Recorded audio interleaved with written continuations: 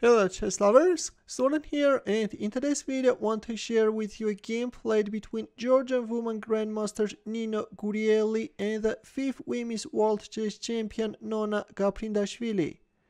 This game is from their 1980 Women's World Championship candidates match. But before starting the game, let me tell you that despite the title, this game has nothing to do with Gaprindashvili versus Netflix scandal. With this being said, now we can go through the game.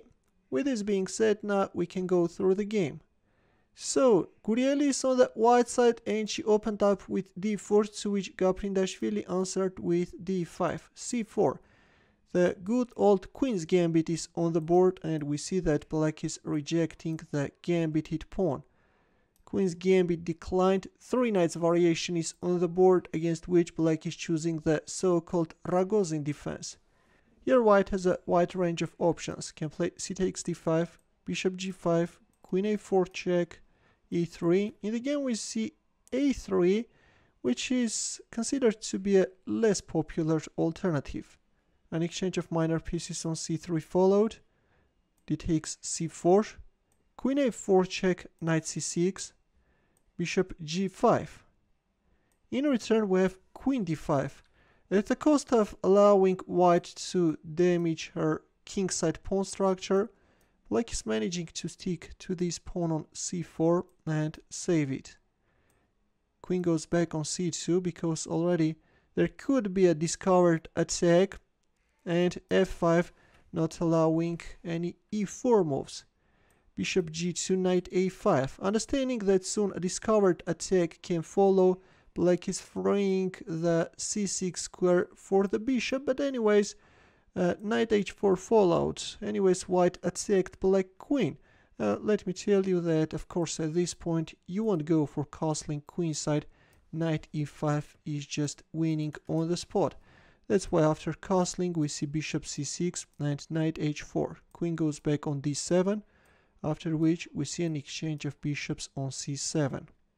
And now it was in here that Gurieli made a very interesting decision. Please pause the video and try to find her next move. Ready? Well, look, Black king is one move away from castling. And if Black can castle already, seems like that Black can solve all the problems. Then, for example, Black can put the knight on b3, which can be a problem for White. That's why in here Gurieli made an interesting decision and she played d5, a pawn sacrifice with the help of which she is managing to open up the d file.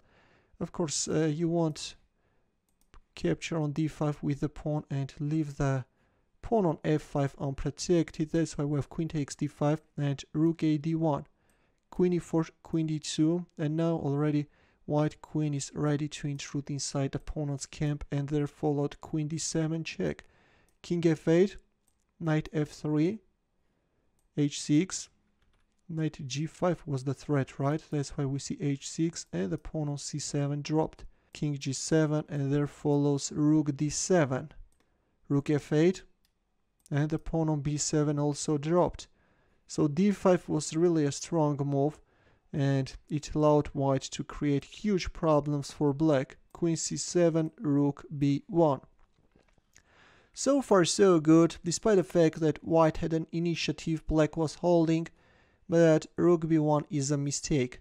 Better was playing rook c8.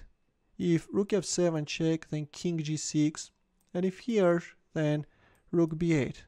If check, then king h5. Of course, finding this continuation over the board is extremely difficult, but yeah, this is what the engine suggests, and by repeating the moves you can even force a draw. Instead we have rook b1, and now let's see what's the problem with it. An exchange of rooks on b1 followed, king g2. And now suddenly it turns out that the knight on c6 has no safe squares to retreat. In case of queen b6, you can just play a4, and yeah, even an exchange of queens won't give you anything. The endgame seems to be hopeless. After king g2, we see queen e4 and rook d6, attacking Black knight. Knight b8, but With that move, black left the pawn on a7 unprotected, which immediately white won. Rook c8, rook b6, all the way white is chasing black knight. Knight c6, and after queen b7, finally resignation followed. Yeah, black is going to suffer heavy losses. At least black is going to lose a piece, that's why at this point resignation followed. So this is it, dear chess lovers, hope that you enjoyed this game. This time we saw only a pawn sacrifice, but there was something which I hope that you enjoyed greatly. The move allowed white to exploit the weakness of the d-file and intrude inside opponent's camp. In the end, the chess puzzle for you, where the task is to find the mating line for white. As usual, we'll wait for your answer in the comment section.